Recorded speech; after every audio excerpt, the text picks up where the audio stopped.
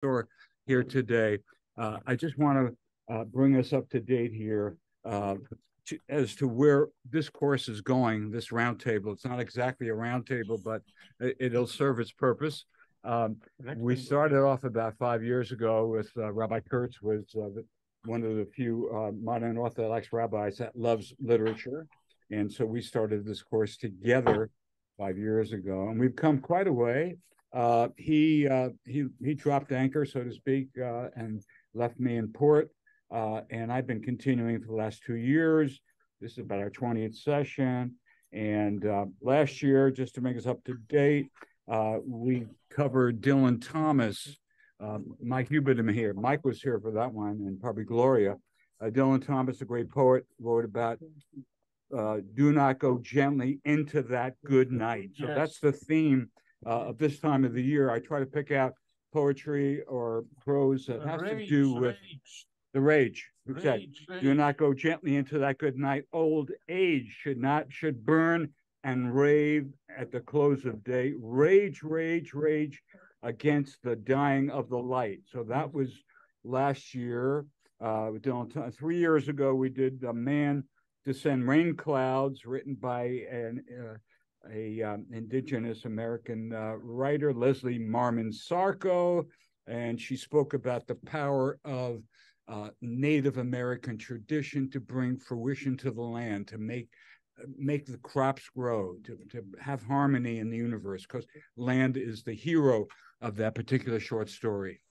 Okay, bring us up to date, and basically what I summarized, that short story was followed by Deb Holland, who was appointed. She's the first Native American citizen in our country to be appointed to the Department of Interior. She runs it, and she's a Native American from one of the Midwestern tribes, Mojave, I believe. So that coincided with that. So my theme that last 3 years ago was the power of great literature, prose poetry to inform, transform, rectify human behavior, and bring social change, because that's what we're all after, is bringing some positive change into our world, which is so sadly broken down in so many ways. So we're here together as a group in order to bring achdus, unity, to change the world in a positive way. That's been my purpose. Okay.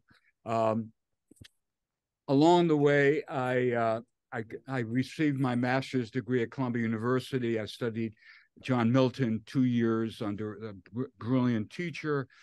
He was the emeritus humanities teacher, Lionel Trilling, emeritus teacher of the humanities. I was very fortunate to spend 2 years with him, and I studied John Milton. So if you want to know when John Milton was born, when he died, that I can tell you, okay?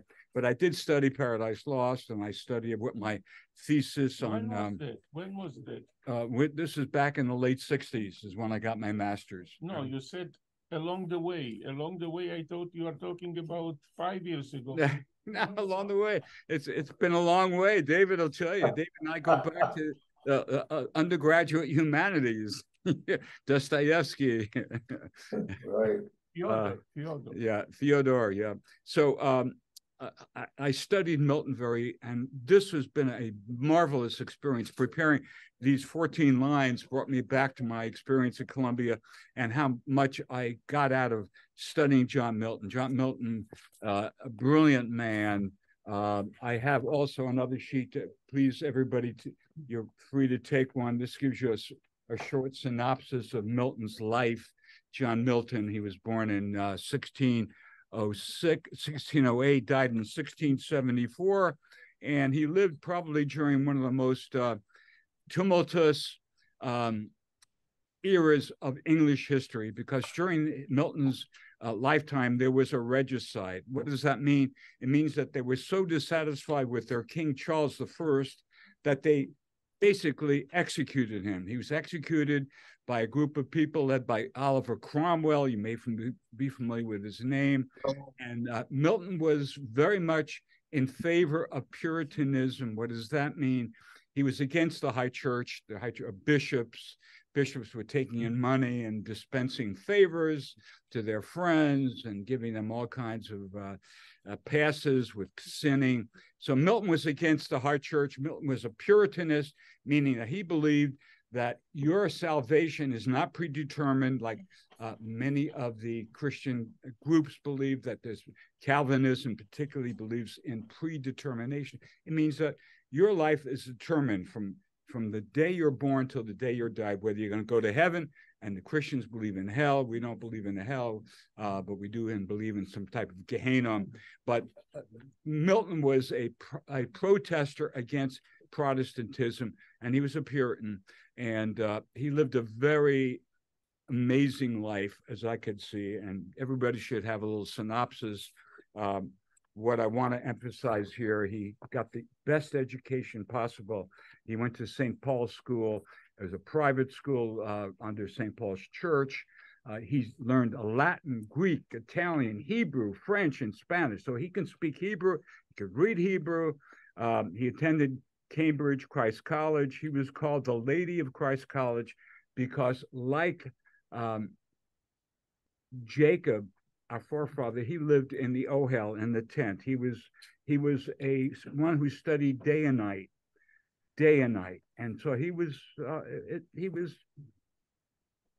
hidden, if you will. He was taken light of in this, and so he was given the epithet the Lady of Christ College. He earned his Bachelor of Arts degree there.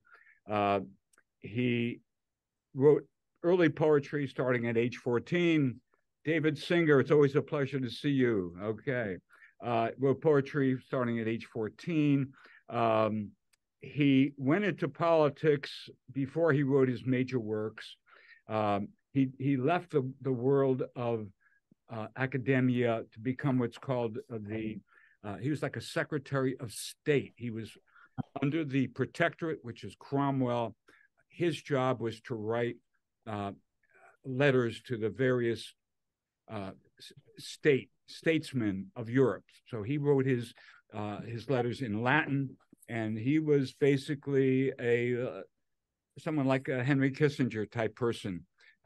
He was in contact with it. He had a very high position, and what I want you to get out of this is that he was thrown in jail there was a restoration after Cromwell's defeat, if you will, and they restored King Charles II. King Charles comes, and Milton, of course, was an anti-regal. He was anti-monarch, and so they put him in jail. He was in jail for a couple of years. He was saved by his friend Andrew Marvell. Andrew Marvell was a great poet. He was also a statesman, a great poet. He wrote, some very light poetry, which we can talk about another time. But Milton comes out, and when he comes out of jail, he becomes blind in 1652. He's about 46, and he becomes totally blind at this point. And a lot of theories as to why he became blind.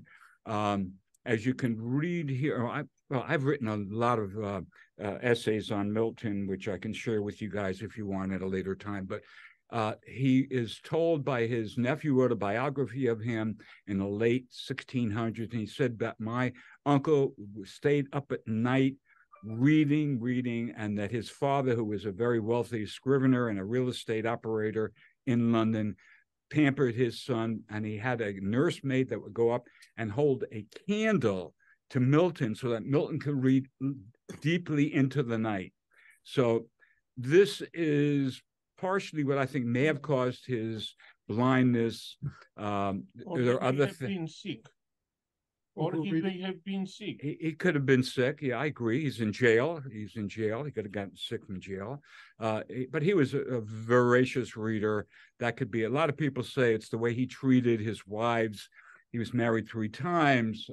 His first wife, Mary Powell, left him at the end of 3 months. She just took off, went back to her daddy. And she didn't come back for about 2 or 3 years.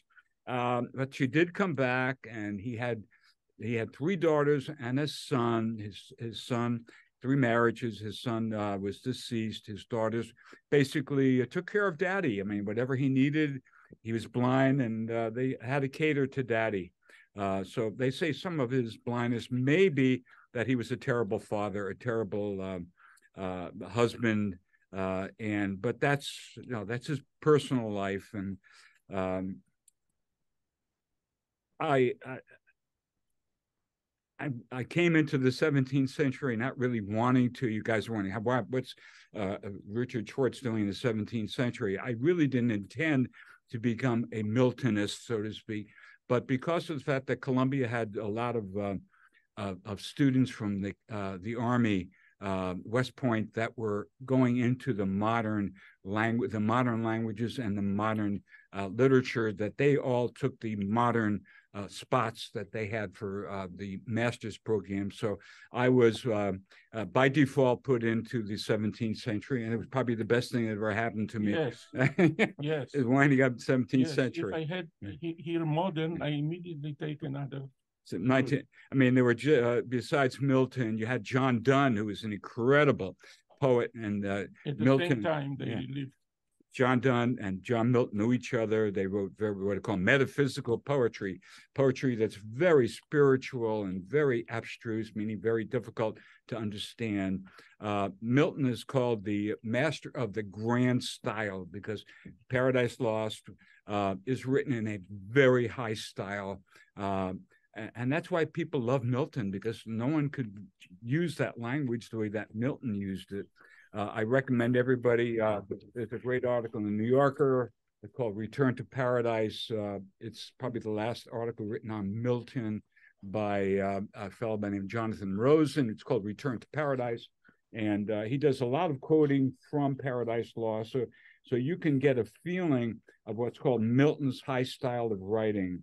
One of my favorite quotes from Milton, and I think this inspired me. He wrote in one of his essays, he says, "I cannot praise a fugitive and cloistered virtue, unexercised and unbreathed, that never sallies out and sees her adversary, but slinks out of the race with the immortal garland is to be run for, not without dust and heat. That which purifies us is trial, and trial is by what is contrary." What Milton is saying is that he has no respect for somebody who has great learning like he and doesn't get involved in the political foray. Somebody who has great learning, Kissinger, great scholar of Metternich and Bismarck, 19th century Prussian culture, and the way that Bismarck united all these different confederacies in Germany to make a German nation. He was somebody who took his learning out into the realm, and Milton too. Milton took his learning. He wrote many essays. After his first divorce, he wrote an essay on why divorce should be allowed in England, because England was under the rule of Catholic mores. The Pope did not permit divorce, and Milton argued very strongly in favor of divorce. So I can't say enough about Milton, but I want to share with you guys that this preparation, I spent hours looking at these essays I wrote on Milton and this teacher. Yeah. Yes. He was, well, you probably didn't hear this, but his father tutored him, gave him a great tutor, whatever he wanted. So he learned Latin, he learned Hebrew, he learned Spanish, he learned French. He was so well tutored. And as a result, and then he went to Cambridge. He went to Christ College, Cambridge. And it was very important for people that were of his caliber of learning to write poetry. Okay. And so he was constantly writing poetry, wrote Elucidates, his early poetry, famous Comus, Lycidas. He wrote on Shakespeare, but his motivation was to show how much learning he had. His father pampered him with learning. And I must say that I forced my parents to pamper me. They didn't want to because they had to go into a profession. But I kicked out of where I was supposed to be in medicine. I became a person that of learning and glad to share it, and that's who I am. But Milton was somebody who had to demonstrate his knowledge, and his knowledge was not limited to books. As he says, he cannot praise cloistered virtue, meaning that it's not good you accumulate all knowledge but not share it. So here's a man that had to share. He wrote Paradise Lost, and he wrote Paradise Lost is basically the rebellion of Satan against God. We don't believe that in our religion, but Milton did take a lot of Hebrew concepts and brought them into his chapters in Paradise Lost.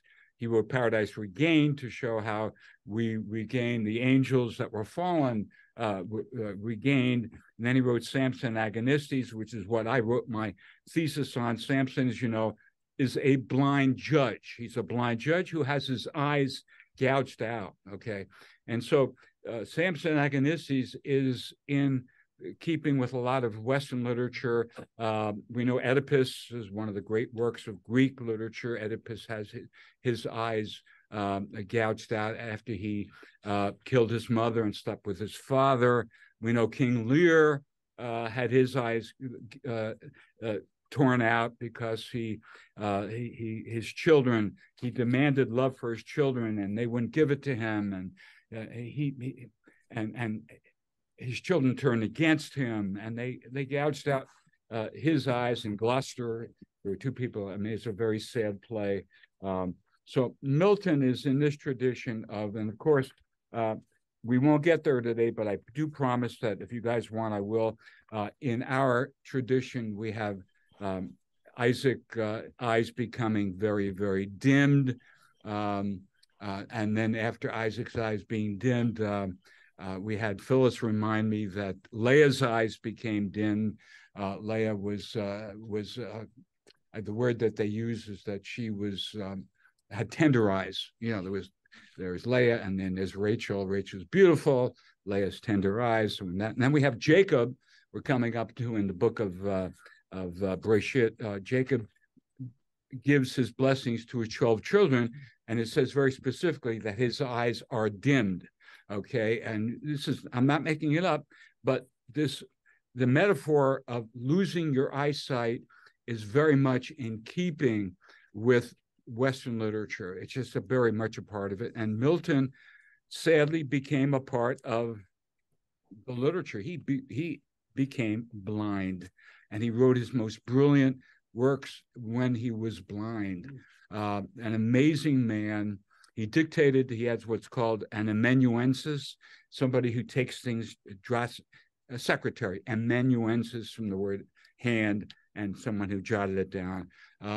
So Milton is great to study, but more so, I want to share with you insights that I have gathered. So problematically, we will not get to a lot of Genesis. I know you guys want to, but I want to say that's in keeping with where we're going. But I do want to get back to the actual poem itself. It's written as a sonnet. You guys know a sonnet, 14-line sonnet. Shakespeare wrote many of them. And this sonnet was written after he became blind, which is approximately 1652 is when he became blind, age 46. He writes this in order to show what I consider to be his philosophy, his theology, his philosophy. And as I was reading it through this morning, I gained a lot of insights. And that's why reason I did. We have the daily prayer books there, which I'm going to ask Jonathan hand out some, because I'm going to make a reference to some of the liturgy that we have in our Sabbath prayer books. Okay, so it's called When I Consider How My Life Is Spent. What I'd like to do is just call on people, volunteers, to read a couple of lines. And like we always do, you can comment on it. Anybody can pipe in and comment on it. And and let's go from there. And then I can bring in this great insight that I had when I was reading it this morning. I said, wow, okay. All right. So Lloyd, you look like you're ready to read. So why don't you read the first two lines? Yeah. When I consider how my life is spent, ere half my day in this dark world and wide. Okay. All right. So what's happening here? Okay. What's happening? Life Okay. after life. Okay. He's already realizing he's going blind. Yeah. Yeah. And he says, that's half my life left to live. Yeah. So it's a very optimistic viewpoint for somebody going blind. That's how I think it. Very good. You pick up on something which I wrote an essay. I just brought one of my essays that I wrote on this particular poem about 12 years ago, and I won't bore you with reading the whole thing, but you pick up very well on that. He's looking at his loss of sight as somewhat positive. I mean, what can I gain from this? What he's considering. He's not angry. He's not full of anger. Which I will leave you with a bombshell at the end of the session. As I perused Genesis, I came up with these unbelievable bombshells that I discovered. I'm not the first one, but that Nachmanides also came up with it. But you'll ask me at the end of the session, what is that bombshell? Okay, so he is very understanding and is sympathetic to himself. Look, I'm blind. I've got half of my life yet to live. And notice what he says, in this dark world and wide. He uses that word wide, which indicates that there's a future for him. I mean, he hasn't written Paradise Lost yet. And yet this world is dark and it's wide. There's a tremendous opportunity for him to do whatever tikkun that he wants to do coming up, okay? I'm going to call on Mike and Moshe to read the next two lines, yeah. And that one talent, which is death to hide, lodged with me useless, though my soul more bent. Okay. Okay. One talent. That's the question I have. Any comment on that, Mike? Death to hide. Death to hide. Lodge with me useless. Mm-hmm. You need a New Testament expert here. Do you have one? Well, I have the comments, but I don't want to bring too much New Testament in. Somebody else. Yeah. Is there anybody here that wants to come on? Lloyd, did you have you at one time told us that when you were taking English in the public school system, you had to memorize English and poetry. You had to do rhetoric. My mom came from that same. She went to Seward Park High School, and he memorized poetry. Yeah, public school, but this was part of it, that you just memorized it, and she could rattle off Shakespeare and Milton, and because that was a part of the rhetoric. Yeah, Jonathan, what do you come up with? One talent. Is there anything that hits you with that? Well, I mean, I'm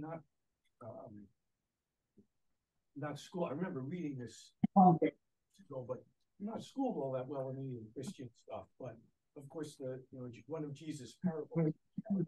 Talent, yeah, it's a parable of talent. Yeah, that's one of the.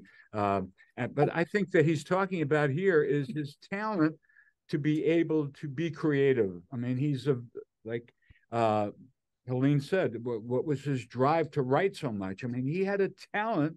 He had to, he was a statesman for 9 years. He had a very high position in government, and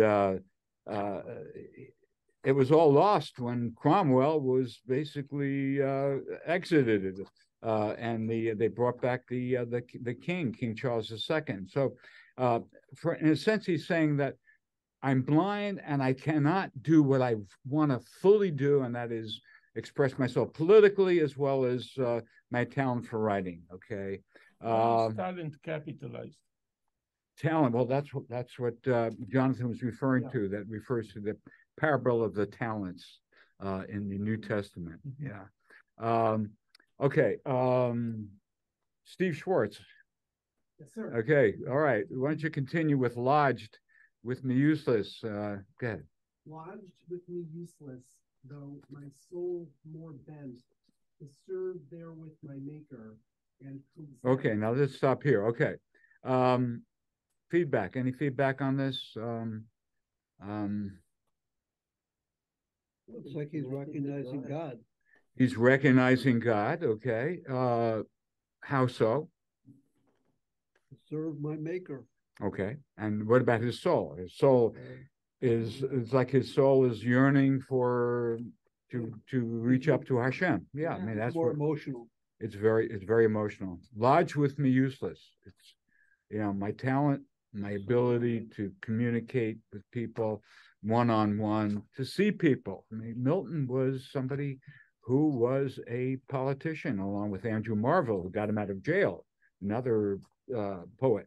Okay, and though my soul more bent there to serve there with my maker, okay, he's got to do more to bring religion to where he feels it should be. And again, I'm telling you that his religion was getting rid of these intermediaries. The bishops and the Episcopals were, in his humble opinion, ruining the church. They were taking money, they were greedy. And along with one of the reasons that Charles was executed is because he was a dictator. He prevented free speech. Many writers had their pamphlets confiscated, burned. I mean, this was, and there was a Star Chamber. Some of you may have heard of that. That was a court that under King Charles in order to try people for treason against the Commonwealth. Okay. Okay, Gloria, would you like to continue and present? My true account lists he returning child, but God exacts day labor, life denied. Beautiful. This is one of my favorite lines of poetry. My mom would recite this. I couldn't believe it. She could just recite this, and she knew exactly what it said. I'm a freshman at Columbia, and I knew nothing about poetry. And I brought her William Butler Yeats' poem, "The Last Coming," and she sat down and she said, "This is how you read poetry. You know, you have to read it and let your mind grasp it and think about what is he trying to say." And Milton couldn't have said it better here. That he sees God as his taskmaster, okay, if you will, and if he doesn't exact day labor, if I don't do what I'm supposed to do, what God has designated me to do, then I have failed my maker, you know, my account. He says, yeah, God has an accounting, you know, here's what you should do. And here are the points that add up to whether you should be getting up to that level. And God is like the one, like on our Yom Kippur, he adds up the pluses and the minuses and decides, are you going to live? And so this is the way Milton looks at God, as somebody who is a part of his life. And Milton had a high talent with words and expression, and he's falling short of that light being able to express it. And that's what he's saying, that God look, God, I'm blind. What can I do now in order to serve you? He's asking, what is my purpose? You know, he has not written Paradise Lost. He's written a lot of beautiful poetry, and he's corresponded with other nations. But now he's saying, look, there's a higher level. What am I supposed to be doing, God? Explain to me, okay? And he fondly asks, this is what Lloyd picked up. He's having a conversation with God. You know, Moses had these conversations with God, and Abraham had conversations with God. And this is Milton's talking to God. I finally asked, talk to me, God. Okay, what am I supposed to do? And I think a lot of us have gotten to that point in life where we say, you know, I'm not happy with what I'm doing. What should I be doing? You know, you have to demand an answer. When I left medical school to discover who I was, I was demanding. I mean, I told my parents, this is not for me. I'm gonna find out what my real purpose is in life. And so that's what he's saying here. Give me an answer. And he says, and let's see how he continues here. Jake, you want to continue? Yeah.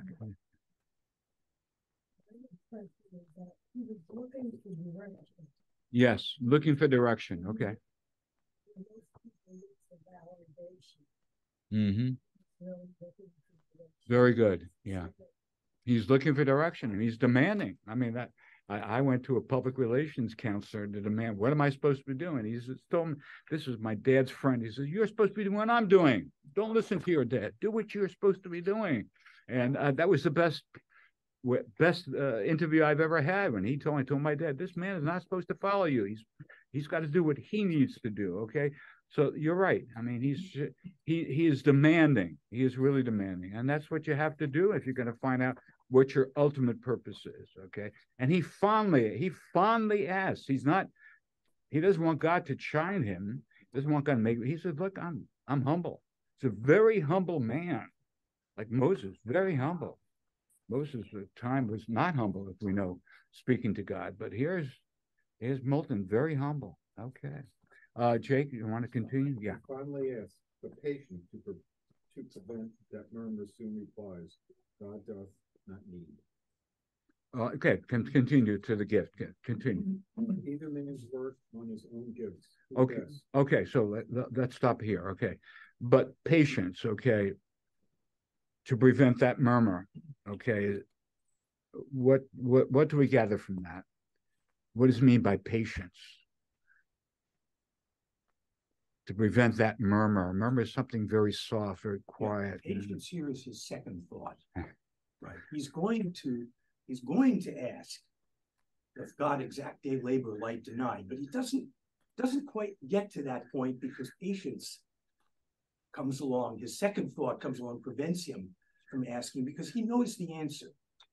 He knows that the answer that, we don't do this stuff because God needs us to move something from one point on the earth's crust to another. Very good. And furthermore, going back to the talents, what happened to the servant that got only one talent and he buried it? The master comes back and throws him out. He hid the talent. He's obviously not what you're supposed to use what you have, which means you have to figure out from what you have how that would be useful, right? Day labor, if you can't see, is not clearly what's going to be asked of you. You have to figure out what that is. And when the answer comes, when we get to the end, we'll talk about what the day labor. We think of a laborer, somebody who's uses hand manual labor. Yeah. Day labor, right? Something that you need to be able to see to do. Because you can't do it at night. You have to be able to see to do it. And if you're blind, you're not going to be asked to do that. There's going to be some other task for you. You have to see what that's going to be. That's very good. Any comments on that? Comment? Alvin, you're sitting very quietly there. Wouldn't you help us out with God doth not need? Alvin, are you there? Al, here comes Al. Call it Al. Alvin. My dad's middle name was Alvin. Excuse me. It's Alan. Tell me the way it is. Or Al or Pam, one of you. Okay. This reminds me of one of the prophets that God is saying that I don't need your sacrifices. I need you to do, all the mitzvahs, but I mean, God doesn't need anything. I'm supposed to read it? Oh, okay. Yeah, read it. Yeah. Then soon replies, God doth not need either his work or his own gifts. Who best bear his mild yoke, they serve him best. Okay. So that does remind me of that in the prophets. God says, I don't need your sacrifice. Same kind of idea. Any thoughts about his use of the language here? He, in a sense, he's saying he doesn't need your own gifts. Does he really mean that, Jonathan? I know you're playing with these ideas. God does not need either man's work or his own gifts. What does he mean by gifts? I mean, that's a question here. Who best bear his yoke, they serve him best. Okay. It seems to me that what he's saying here, I keep thinking of the expression Amal Torah, that when you study something, especially Torah, Talmud, you are laboring. Amal means serious work. Okay, get through it. And mild yoke. He feels that he has to do something at this point in his life. I think he had Paradise Lost in back of his mind. He's certainly not written it out so that we know he, at this point, 1652, 53, 54, that he has written it. But he feels that there is a mild yoke. Okay, he's got to do something in his life. And what he's saying is, look, there are period of times, and I wrote about this in my essay here, which really brought me back to reality, is that there are certain times of your life that you're given a pass. There are certain times that you need to just step back from what you're doing and just gather your senses, take a trip. I wrote here, sometimes after a major struggle to see the light, to extract meaning of our daily endeavors, we might just as well take time out to cultivate the relationship with the Supreme Creator, and above all, our loved ones.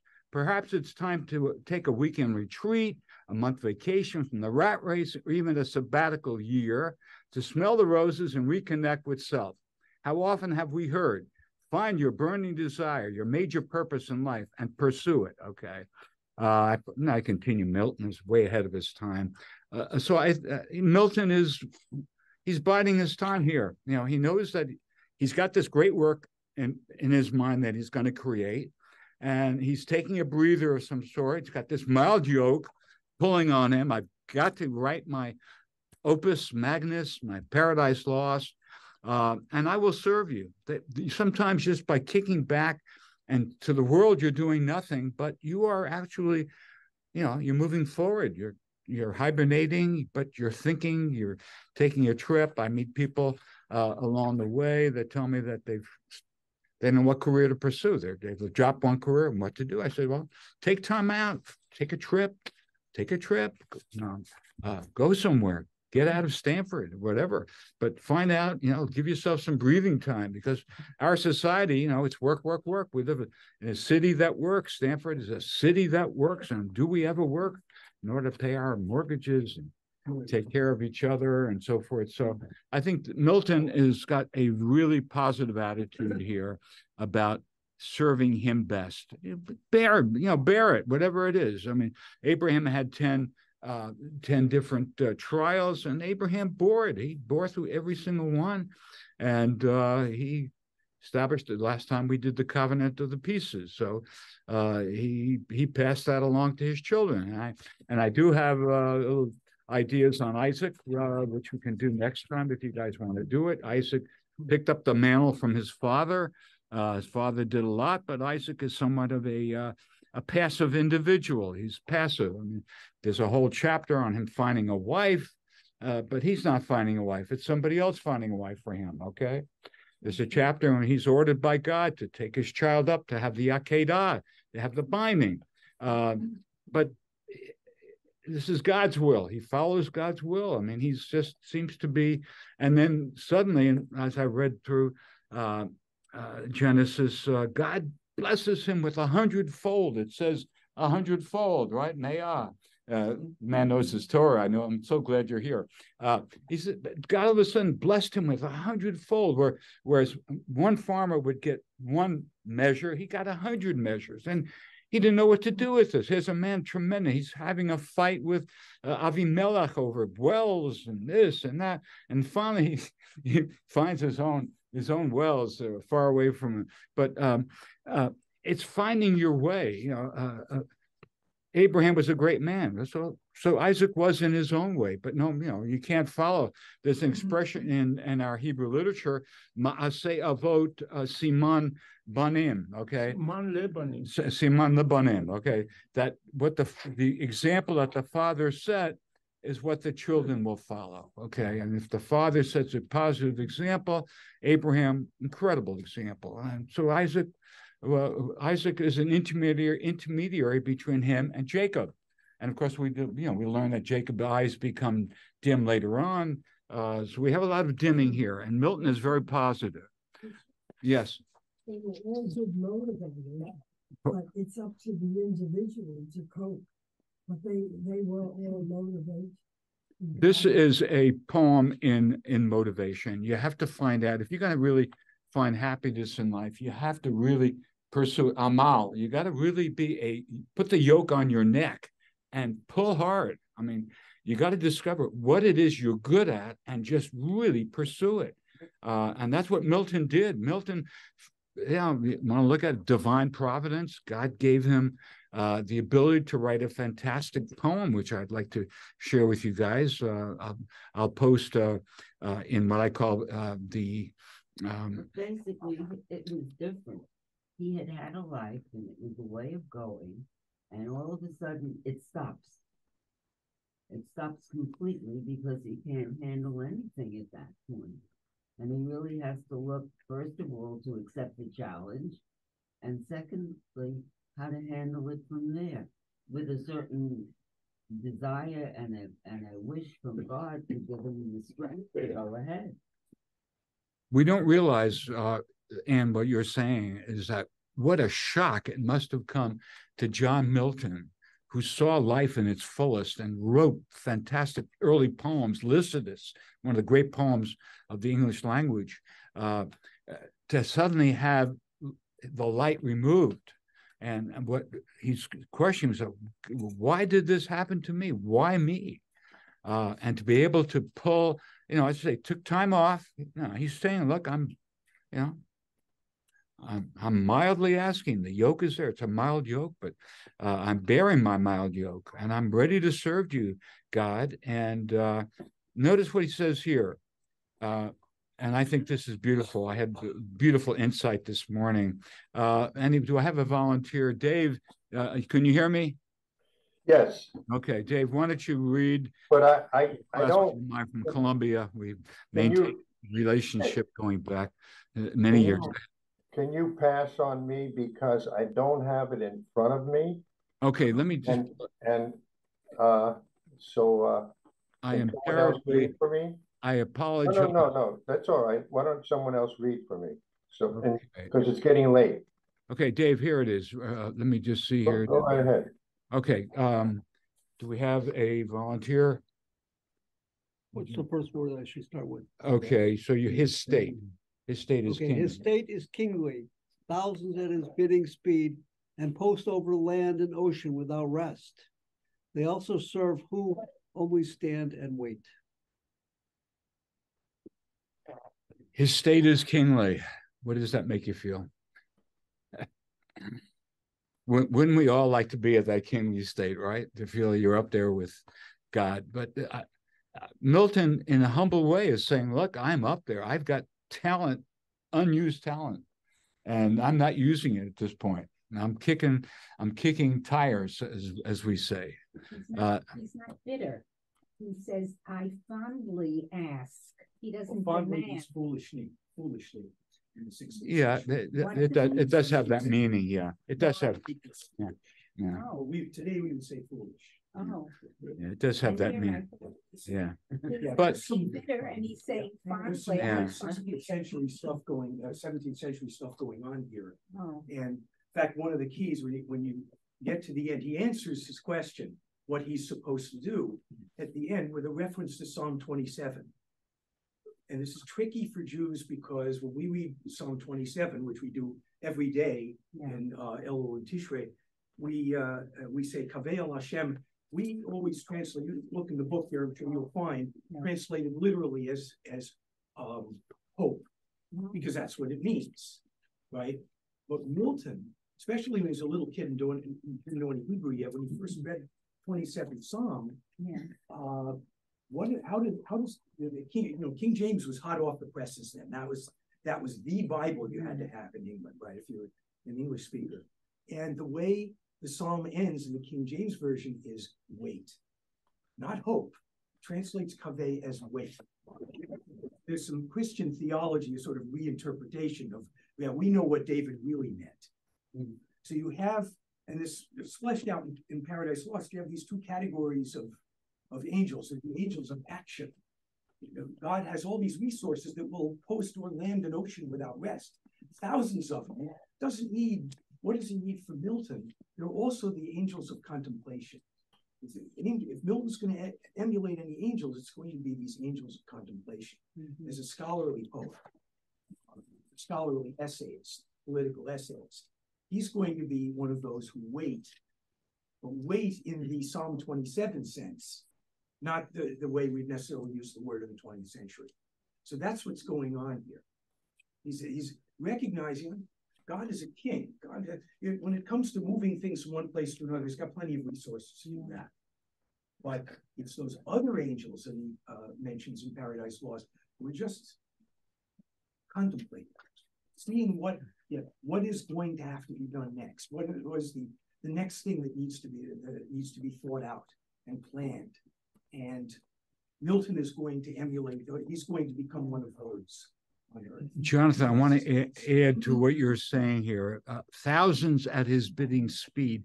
If you turn to page 404 in the prayer book, I flashed on this morning, and it really rang true. And then I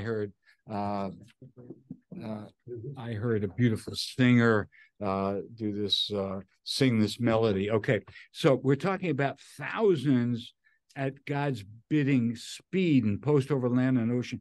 And I thought about this makalot ravot. This is page 404.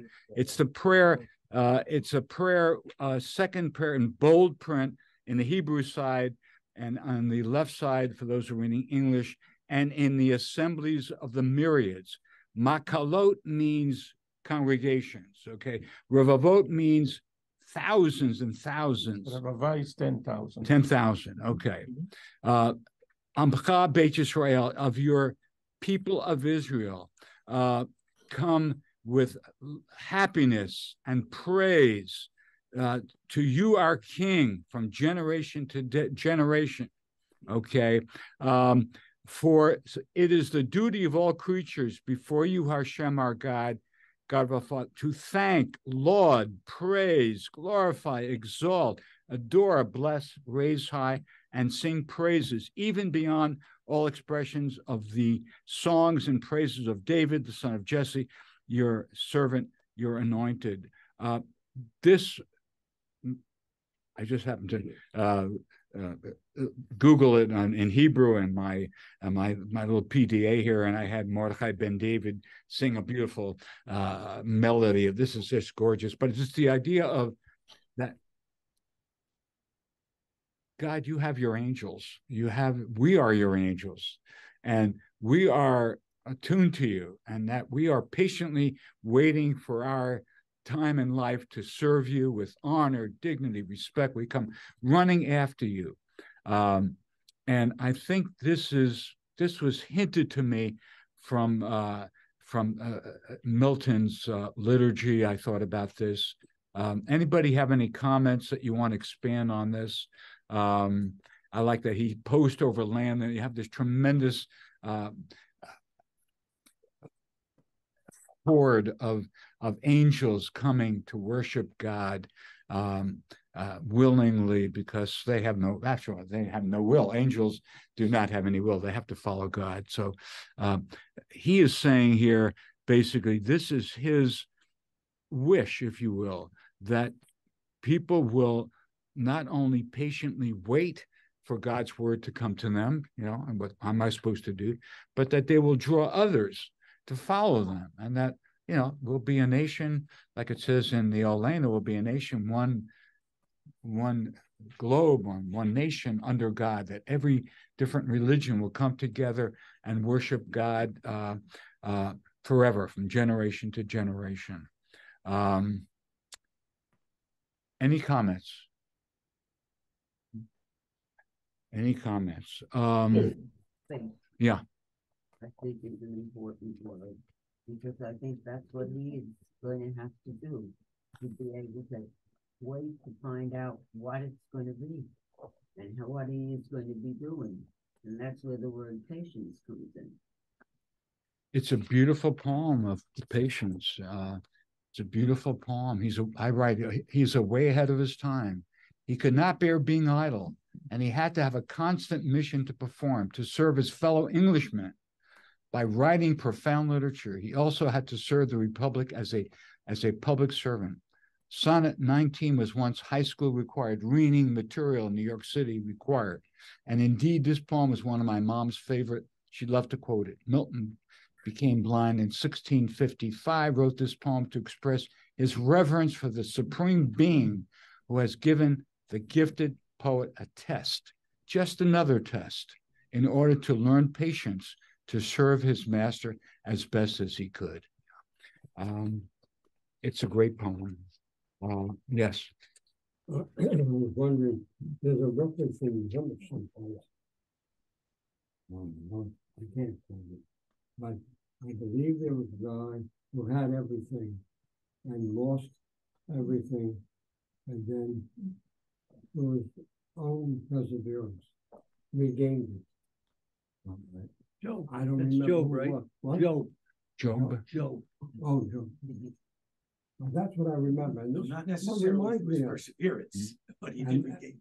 And maybe that Milton extracted that thought from the Bible and presents it here in his own archaic way. Archaic to us, not to him. I can't think of any of our forefathers. I'm thinking of Abraham, Isaac, and Jacob that contributed so much. I mean, I wanted to make a transition to the loss of eyesight of Isaac. Isaac's sight became dimmed. Okay, now as a segue, why did his eyesight become dim? Somebody other than Jonathan has some great ideas, I know, but before I call on Jonathan, No, I'm not sure I want to go there. So. yeah, but there's a lot of midrash on Isaac, why his eyesight, and I'll pull it up here. Why did Isaac become blind? Anybody? He got old. Okay, He lived to okay, that's 185. okay. Became old. Okay, Well, perfect. he's Yeah. supposed to be a student of some kind. He's supposed to be what? A Student of some kind. student. Do a lot of reading, but I didn't. Well, say that we don't see his life is really sandwiched between two great forefathers. Yes. He's the middle guy, and I was the middle son, surrounded by two brilliant brothers, and what? Exactly. I mean, he had a great, and God tells him, "I'm making your people because of your great deeds that your father did." God reminds Isaac of that. Yeah. I think maybe a manifestation of the sorrow that he had in his life. Remember, he lost his favorite son, disappeared. Okay, and we're talking about Isaac now. Okay, he lost his favorite. No, you're talking about Favorite wife. Jacob. Right? Jacob. Yeah. No, Isaac. I would like to suggest something. Yeah. Yeah, it's about determinism. Determinism. Okay. Determinism. Yeah. I'll try to say it. I don't know if I can phrase it correctly. This was a way, well, when Isaac gave his blessing, he was supposed to bless not Jacob, by Esau. And if his eyesight was right, he would do that. Okay, he would bless perhaps the perfect wrong, answer. That's an answer that I would. The wrong beautiful person. Yeah. So that's but the I second. think by God blinding him, he was in a position that he didn't see with his eyes, but he saw with his soul. And with his soul, he blessed someone that he suspected it's not. He said he was touching his arm, and he said, and the voice. The arm is Esau, that he was hairy, but the voice is the voice of Jacob. So he had some doubts, he had some suspicion. Still, he went forward with this, I would say, with this kind of doing the wrong thing. Okay, he pretended. Some midrashim say that he knew and he pretended to do what his wife Rebecca and God commanded him to do. So he gave Jacob the blessing, and all the rest is history. Rebecca, it's interesting, Rebecca. I looked up the root word of Rebecca. Rebecca means to see, to connect, okay? But it also means to snare. So she was a snare in her own way, like Eve was a snare with Adam. And then just before this particular segment about his eyes becoming dim, he tricks Avimelech. He tells Avimelech the king, and this is a repetition what Abraham went through. Yes. He said, "This is my sister." And then all of a sudden, there's a phrase in there that says, and Avimelech looked down, and there is Isaac playing, fondling, making lovey-dovey with his wife, and Avimelech felt tricked. Okay, so there is an element of lightness there. What I want to say is that just before the sentence which says that Isaac's light became dim, you have his brother Esau marrying two wives. Okay. Yes. Now, the rabbis make a lot of that because they say because the wives were there and their altars were to many gods, that all this smoke from the altars affected his brother's eyes. So that's the wives third one. Were not Jewish. They were not They Israelites. They were heathen wives. They were heathen wives. I think. Yeah, they were heathen wives. Yeah. The fourth one is something that is not so obvious. The rabbis say that when Isaac was brought to the top of Mount Moriah for the Akedah, for the binding and the killing, when he saw that knife coming down on him, it blinded him. That's what they say. That it was so frightening to him that it took away he couldn't face it. Yeah, couldn't face it. Yeah. Dick, it's yes. Dave. Yeah. I just want to ask a question. Sure. And maybe make a comment. Sure. Perhaps the etiology of the blessing given to Jacob was that he married out of the faith, Esau, and that was not something that was good for Rebecca and Isaac and for the Jewish people, and that was the etiology of giving the blessing to Jacob, I think. But I just want to mention something, because when I got this note from you about the connection with Isaac, I think Milton, like Isaac was very passive, as you said. He's very what? Passive. Passionate. Okay. Yes. And Milton became passive. Passive. Okay. Passive. After this situation. So it was only the passive Isaac who felt the distress of his wife and cared about her feelings. That is important for us to see. And the best thing to do, we can do, is to be passive and listen to what other people say and listen to what God is saying. And when they've told us what they want, what God wants, which is what Milton was, I think, asking, and not what we think they want. Very difficult to do. I agree 100% that. And then you can act. In other words, God, I've always wondered, we can ask God for forgiveness. We can ask God, we're in trouble. But I always ask myself, well, why do I have to praise God? Why does God need praise? And he's saying, Milton, God doesn't need praise. That answers my question of he doesn't need praise. And his yoke is mild. So he's pulling me along, but he's not choking me to death. He's bringing it along. So I think the idea of being passive, even when you're meeting people, if you're extending this whole thing, draw out what they have to say and what they're thinking before you're aggressive and you jump in. Abraham was not as sympathetic to his wife. he didn't pray to God, that his wife couldn't bear a child. Jacob said to his wife, well, who do you think I am, God? I know you're barren, but what do you want from me? But Isaac didn't do that. So we have a different cat and a different approach on a human level, as well as toward God. So that's just. Thank you for your insight. I agree to a extent that what is the important message is for yourself. We don't pray to God, that God doesn't need our praise. Totally agree. All these prayers that the rabbis have created, no, that's for you to discover who you are.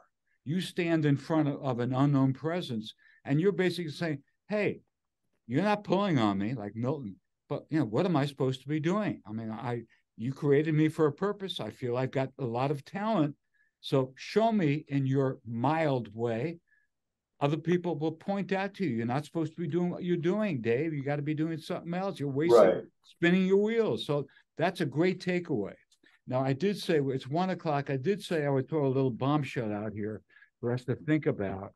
And here's my little bombshell problematic. It's in Genesis 15:5. And Sarah, I agree with you, is an unknown equation. She's very problematic. And Nachmanides said, because of Sarah's attitude, we were thrown 430 years into servitude. Now, where does he get that? And I suspect he may have read this very carefully. Sarah is now talking to Abraham, and she tells Abraham, Hamasi alecha, my anger, my revenge is against you, because you have put me in the arms of this shifcha of yours, of this maidservant. You have not prayed for me. Sarah is saying, look, when you had your covenant of the peace with God, which we had last time, you didn't include me. That was your offspring. You could have another woman and have children with her. But where am I in the equation? So here Sarah is expressing her Hamas, her bitterness, her anger, to throw her maidservant into the wilderness and get rid of that Ishmael. And I think that's something that we need to think about, the Hamas that Sarah has brought into the life of the patriarchs. And in a way, I have these quotes: frailty, thy name is woman, says Hamlet and Shakespeare. Hell hath no fury like a woman scorned. These are problematic questions that it's not, but Nachmanides picked up on it, and Nachmanides said, this is the reason that she had so much bitterness in her, that we were doomed to be in slavery for 430 years. I'm just mentioning it to you. Yeah. I like it. And with that, I pause. Okay. Thank you, Dick. Thank you. Thank you. My pleasure. Thank you. Thank all of you for. I enjoyed the participation. And Dave, you could hear better. I had the microphone right in the center, so I'm sure you could pick up better. A little bit, yeah. Not a little better, yeah. Better. But, feel free to keep whatever you want. Yeah. Good season to everyone, and a good. All right. Hey, look, we have enjoyed it. It was very, David, it brought back such great memories from Columbia. Yes.